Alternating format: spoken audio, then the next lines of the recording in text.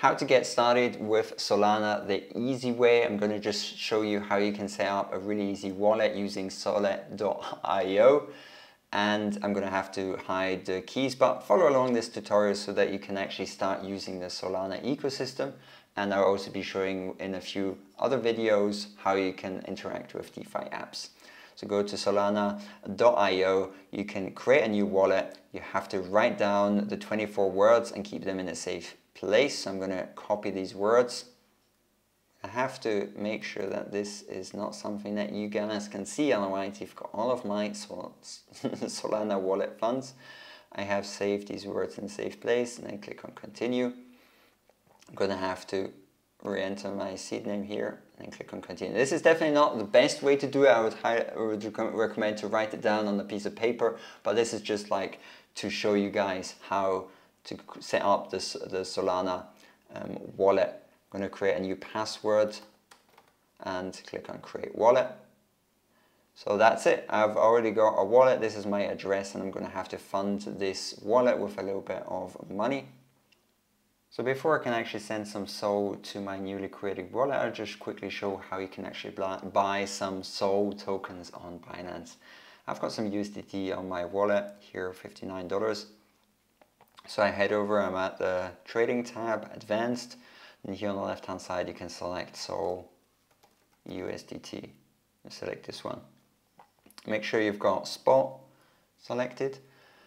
Then what you can do, I highly recommend using a limit order, as that will actually ensure that you get the price that you select. So just click here on the price, so you can also select another price, but it's possible it doesn't get bought up.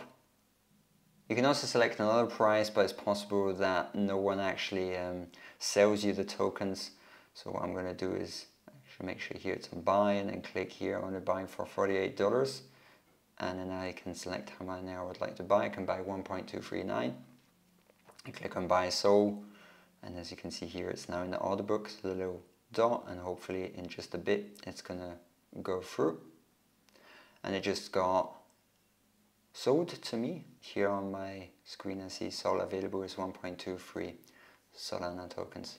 So now I just head over to my wallet, fiat and spot, and I'm gonna send my SOL tokens to my wallet address. So I click on withdraw Solana, the address that I just created, this one here.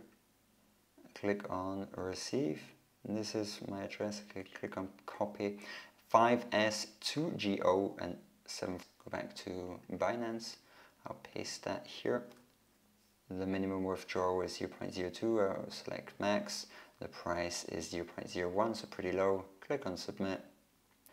Click to get code 05627, and I'm going to have to input my authentication 77572-684. Click on submit.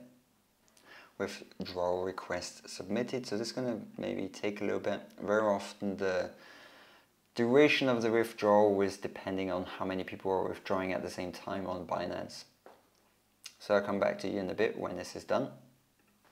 Alright, it looks like my SOL tokens have reached my wallet. I've got $59.56, and that will allow me to interact with many DeFi apps on Solana.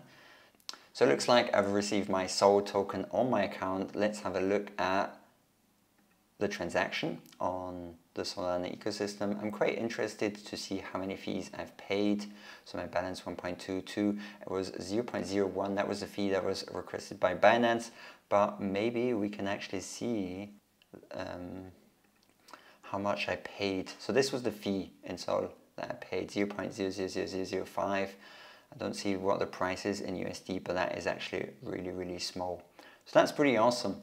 If you like this type of content, I highly recommend that you hit that subscribe button. Like if you enjoyed this Solana ecosystem content. I'll be bringing out a lot more videos talking about the DeFi space on Solana and how to use the decentralized exchanges and all of the DeFi apps running on it. I'll catch you in the next video. Have a good one. Bye-bye.